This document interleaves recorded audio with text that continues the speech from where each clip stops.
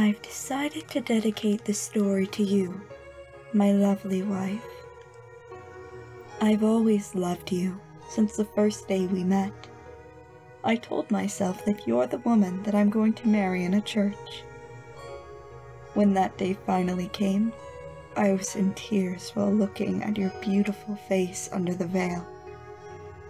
Then the father announced us as husband and wife, till death tear us apart.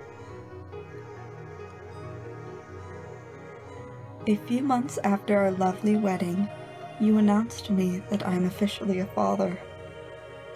I was the proudest man in the world that day. I was motivated to work harder thrice my time to give you both a shelter, a roof that our daughter will grow under.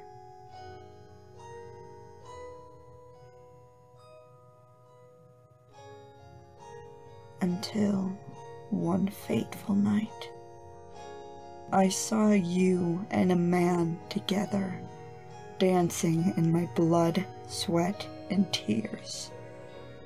I was enraged that nothing seemed to matter to you anymore. All of you looked so beautiful in red. The priest should have told the both of you till death tear us apart. All this time working my body to death just for me to find out that I've been feeding 3 people and 2 of them were from the outside.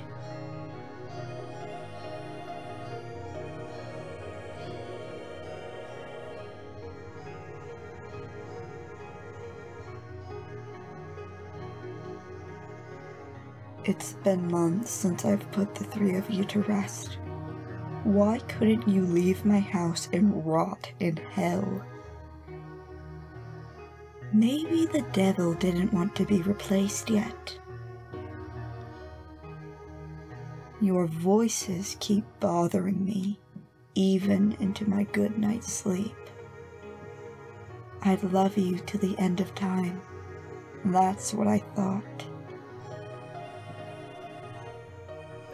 It's been 2 years. Just leave me alone. I can't handle it anymore.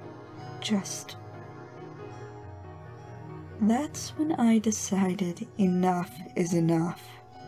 I'm joining.